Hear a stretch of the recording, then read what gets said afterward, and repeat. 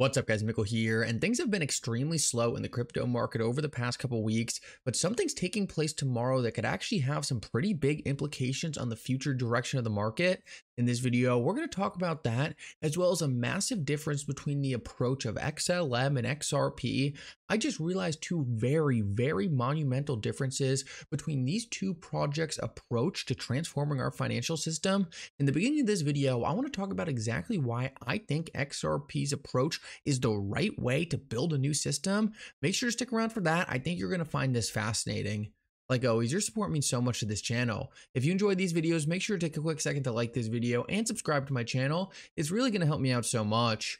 Also, if you ever need a good place to buy some XRP or the Flare token, make sure to check out my favorite exchange Uphold down in the description of this video. With that said though, let's jump right into it, and I hope you guys enjoy the content. So I want to start this video off and talk about a massive difference between Ripple and XRP and what's going on with the rest of the cryptocurrency market. Specifically, I think one of the networks that's really doing this is XLM. So essentially what we're seeing a massive boom in is stablecoins. We saw earlier today that Binance is adding a bunch of new stablecoins, and we have seen that XLM is really transforming the main use case of that blockchain as a way to move USDC. Essentially, there's a massive push going on in the cryptocurrency industry to create these stablecoins. Now, one thing that's very interesting is we really haven't seen that much stablecoin development on the XRP ledger. So far, it's really happened between other players in the cryptocurrency ecosystem. And earlier today, I was just really thinking about that and wondering, why haven't we seen more stablecoin development on the XRP ledger? And it's really been focused on all these different chains. And I think I actually figured out a main reason why that is happening.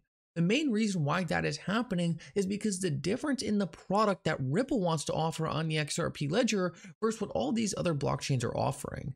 All these different blockchains are essentially adding private versions of a stablecoin to their blockchain. They are stablecoins, but they're represented by a company. The USDC coin is represented by the company Circle. The Tether stablecoin is represented by the company Tether, BUSD by Binance. So essentially all these different stablecoins have backings by companies. Now, this is certainly one way to approach the market, but I don't think it's the strategy that's going to win.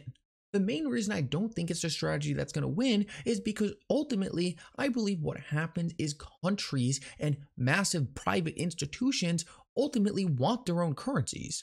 The United States is not going to want USDC to be the stablecoin for the United States. They're going to want a fiat version of it and have it be the actual USD, not some representation of a US dollar by Circle, and they're certainly not going to want it to be Tether. And the same is going to apply for the rest of the countries around the world. They're not going to adopt a stablecoin built by a private company because essentially that's a national security risk. Instead, they're going to want to create their own stablecoin. And also think about it if you're a bank. If you're Bank of America, you're not going to want to use USDC stablecoin by Circle. That's a massive risk to your business. How can you trust that Circle is going to do the right thing and build your entire business around Circle doing the right things? It is a massive counterparty risk that most businesses, corporations, and nations aren't going to be able to take. So what's the difference between that and what Ripple's trying to do? Rather than actually taking these company stablecoins, I'm going to call them for the rest of this video, what Ripple is trying to do is have banks and institutions build their own fiat currencies directly on the XRP ledger. This is a completely different approach. What Circle is doing is saying, hey, we have our stablecoin, here's why you should use it. What Ripple is doing is saying, hey, let us help you build your own stablecoin on the XRP ledger. You control the value or the backing behind it. We're just providing the technology to facilitate you building that stablecoin. I think this is the much smarter approach. What all these different nations really want is their own currency. All these different nations eventually are going to be forced to have their own CBDC. They're going to be forced to have their own tokenized currency. And different institutions, different corporations like the Bank of America's, the JP Morgans are also going to need to have their own internal currencies. Now, these internal currencies, they're going to want to be their own, but they might not necessarily want to build the rails.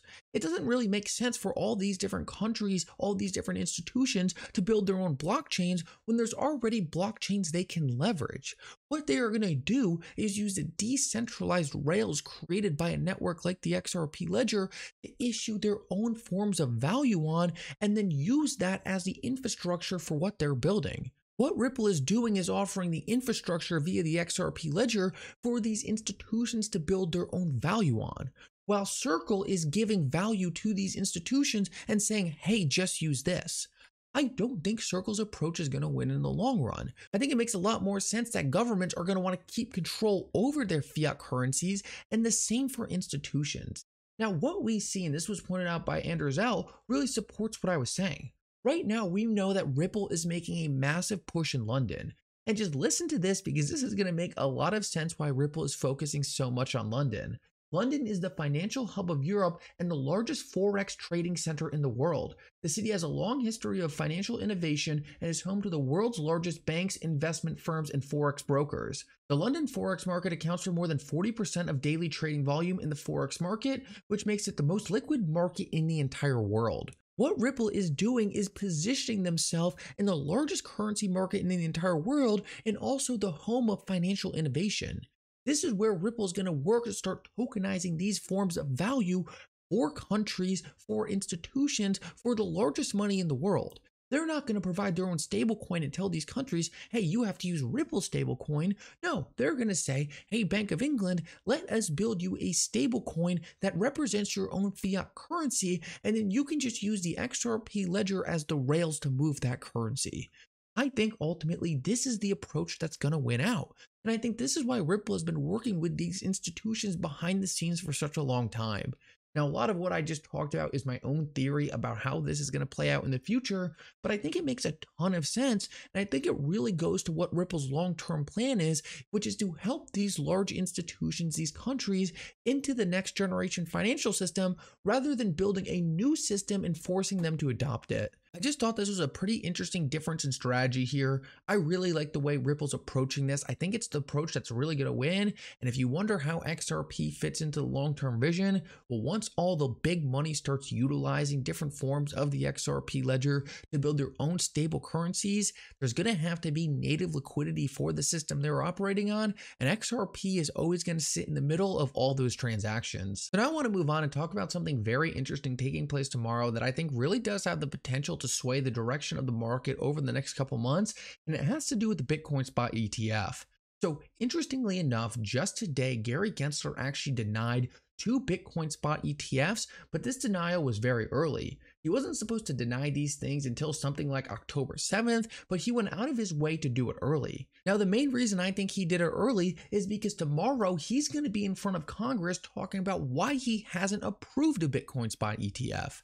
So essentially, Gary Gensler didn't want to go in front of Congress, get grilled on not approving this thing, and then deny it. So instead, he decided to jump the gun, deny it before the congressional hearing. So that way, when he goes in front of Congress, he can be like, oh, sorry, too late, I already did it. Now, tomorrow's going to be interesting to watch because I think it's going to be very cryptocurrency focused. It seems like the discussions around Congress are starting to heat up again about cryptocurrencies. But the other reason it's so interesting is because Congress actually just sent Gary Gensler a letter, a bipartisan letter, telling him to approve a Bitcoin spot ETF already. So if you're wondering why all this matters so much, is because we have had almost no bullish momentum in the market as of recently. The markets have been extremely stagnant. There's been nothing for speculators to get excited about. There's been almost no big developments. But if we have Congress now pushing on Gary Gensler to approve a spot Bitcoin ETF, well, that's a pretty interesting development, especially if it's happening in a bipartisan way. If we can actually get one of these things approved faster than many people are expecting, that is going to cause a massive injection of liquidity into the market. We're going to see institutions rush into Bitcoin in a very big way as their clients, their traditional customers who didn't own Bitcoin in the past, start to get diversified into this asset class. And as they do this, these big institutions are going to be forced to buy up Bitcoin on the spot market. Now, we all know what this does to the rest of the cryptocurrency market. It eventually always flows into the other cryptocurrencies, but this is a type of bullish catalyst I think we need in order to get the next bull run started. We have bottomed out for so long. We have been trading sideways forever. I'm really not that worried about more downside, but the thing we have really lacked is any kind of excitement, anything to get people back in the market, anything to get speculative activity moving again. And I think this is really primed to be that thing. The market has been waiting forever for this to happen. We have really seen the SEC stalling hard on any potential movements around this, but if we have Congress telling Gary Gensler in a bipartisan way to respect what the courts have said and approve the Bitcoin spot ETF, well, I think Gary Gensler is still going to fight back hard about this, but I think it's definitely a positive development in forcing something to happen. So I guess we're going to find out a lot more tomorrow on how likely he is to actually push this thing through. But eventually, I think regardless of how long it takes, whether it's a couple more months or a year, I think this is really going to be one of the things that really injects more capital into this market and brings us to the next level. So I'll be watching tomorrow very closely. I'll definitely let you guys know if I learn anything interesting. For now, I'm just excited to see that Congress is actually putting more pressure on Gary Gensler in regards to cryptocurrencies. So hopefully we actually get some developments tomorrow and it's not another massive nothing burger. Anyway, guys, thank you so much for coming. I hope you enjoyed this update. If you did, make sure to like and subscribe. It really does mean so much. And for now, Mickle out.